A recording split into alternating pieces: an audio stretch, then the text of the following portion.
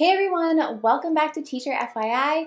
I'm Mackenzie, a 5th grade teacher in Northern California. So in today's video, I'm going to share with you how you can create digital student portfolios using Google Slides. So student portfolios are really a great way for your students to showcase all of that work that they're proud of, reflect on just how much they've grown this year, and with so many digital assignments from the year, it'll be really helpful to have one place where they have all of their favorite projects from the year so that they can share that with their families. So I'll be walking you through how to create a template for your students to use, how your students will actually insert their work from the year, and how they'll be able to share their portfolios. Now, if you're new here, I do upload new teacher tips every week, so please be sure to subscribe to my channel and remember to give this video a thumbs up. That really helps other teachers discover this content, and let's get into it.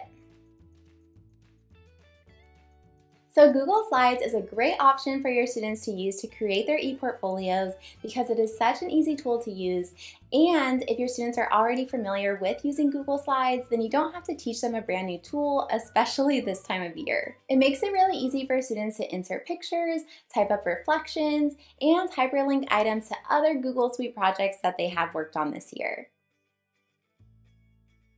The first step would be to create a template for your students to use for their portfolios. This is an example of what a final student portfolio may look like. So on this first slide, I have organized the student portfolio by subject. I also included a little welcome message that my students would type up to welcome their family into their portfolio. They could also insert a picture of themselves here. I have my little Pixin avatar for now. And then each subject is linked to the slide it goes to. That way, when students present their portfolio in presentation mode, they can just click between the different subjects. If they want to go back to their home page, then they just need to click the little corner here where they see the home icon, and it will take them back to the home page. To create this, I just wrote each subject in separate text boxes. Then I copied the link of each slide to the matching text box. So for example, the reading slide is on page 2, so I will copy that slide's link and select the reading text box from the home page and paste it there.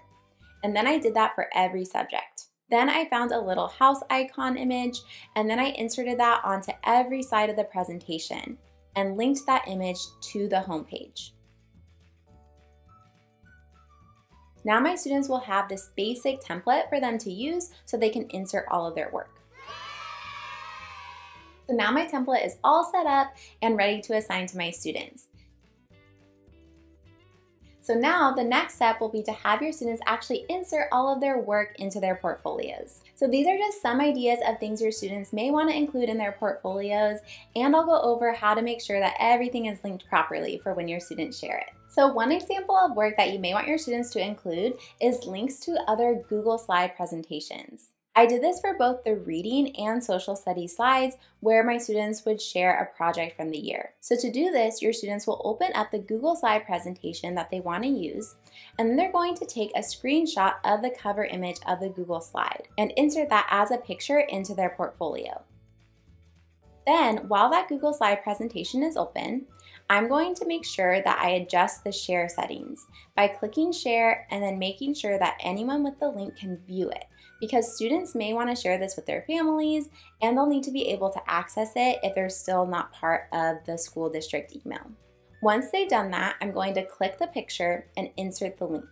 Now when presenting the portfolio, they can just click on the picture and it will take them to that presentation. You could also have your students insert a voice recording of them reading, whether that be an excerpt from their favorite book or maybe a sample of their writing. I am using the Chrome extension Mote to do my voice recording. However, if you use another voice recorder for your students that they're familiar with, as long as it can be downloaded and saved to your drive, you can then go up to the top, click Insert Audio, and then insert that recording.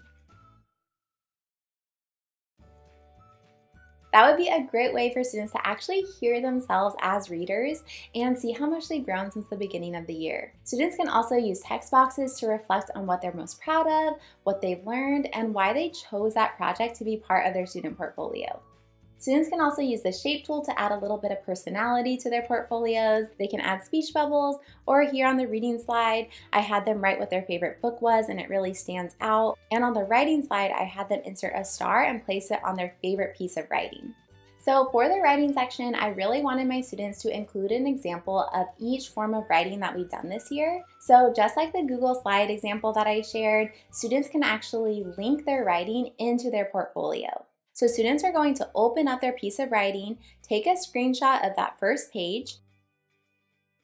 They will adjust the share settings so anyone with the link can view, and they're going to copy and link it to the picture on the slide. Now they can just click and read their writing, and they don't have to go searching their drive for their favorite pieces of writing from the year. Students are also able to insert video into their portfolios. So for example, on the math slide, I'm having my students teach a math concept from the year. And on the science slide, I'm having them choose one of their STEM projects that they recorded on Flipgrid. So if you used Flipgrid, students can actually download their videos to their drive, or if your students have recorded themselves in other ways, as long as that video is saved into their drive, then they can just click Insert and select that file from their drive. Now when the portfolio is in presentation mode, they can actually just click and watch that video.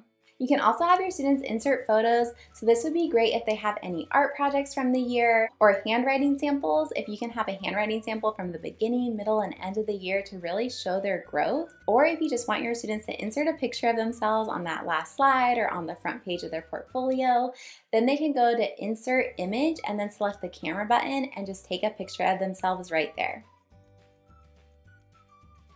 Then on the last slide of their portfolio, I would definitely have my students include a reflection page and their picture. So this would be a great place for students to really reflect on the year as a whole. What did they learn? What was challenging? What were they most proud of? And what are their hopes for the next year? Then they can also insert a picture of themselves, and that will be a really great keepsake for them to have for years to come.